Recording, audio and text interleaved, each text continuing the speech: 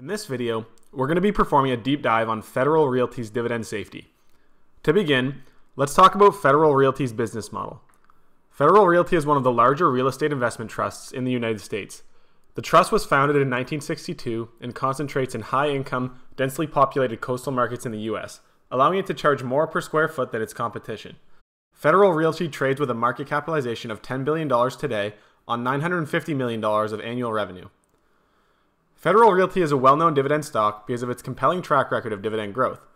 With 51 years of consecutive dividend increases, Federal Realty is a member of the Dividend Aristocrats Index, a group of elite dividend stocks with more than 25 years of dividend increases. In fact, Federal Realty satisfies the requirement to be a dividend aristocrat more than twice over.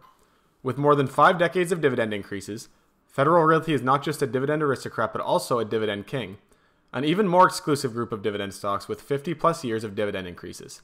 Looking ahead, investors cannot rely on Federal Realty's dividend history alone to measure its dividend safety. For the remainder of this video, we will discuss the company's current dividend safety from 4 perspectives: its dividend safety in the context of its current earnings, its dividend safety in the context of its current free cash flow, its dividend safety in the context of its recession performance, and its dividend safety in the context of its current debt load.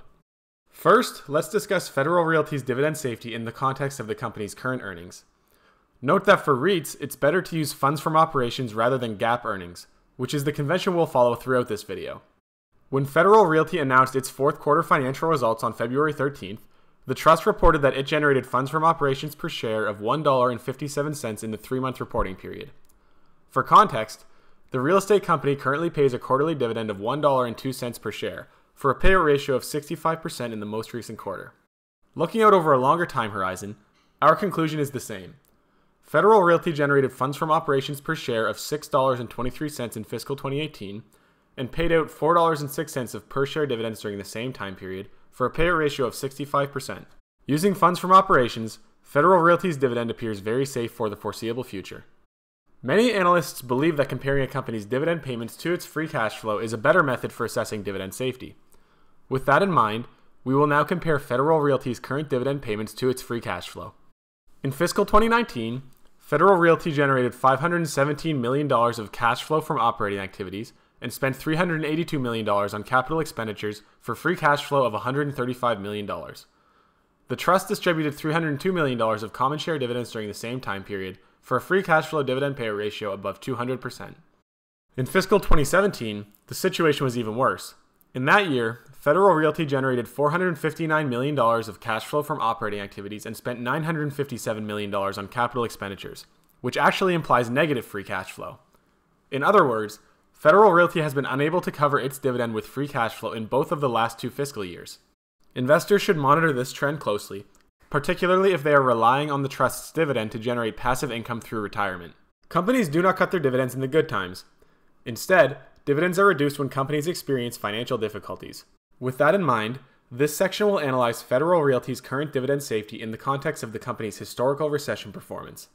We believe that the best way to measure a company's recession resiliency is by assessing its earnings per share performance during the financial crisis that occurred between 2007 and 2009. Federal Realty's performance during this time period is shown here. Remarkably, Federal Realty was actually able to increase its funds from operations through the financial crisis of 2007 to 2009. With that in mind, we don't have any concerns about the company's ability to pay its dividend during future economic downturns.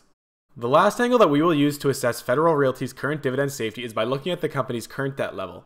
More specifically, we will see how much the company's weighted average interest rate will need to increase before its funds from operations will no longer cover its dividend payment. At the end of fiscal 2018, Federal Realty had $3.2 billion of total debt outstanding and generated $110.2 million of interest expense for a weighted average interest rate of 3.4%.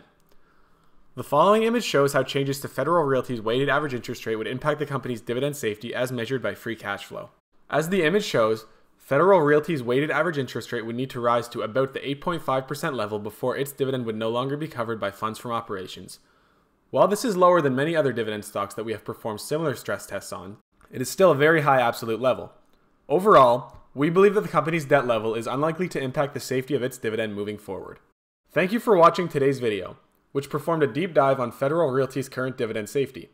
We invite you to subscribe to this channel and like this video, which will help more people discover SureDividend's investor education efforts. If you are interested in learning more about our systematic approach to dividend growth investing, visit our website at www.suredividend.com.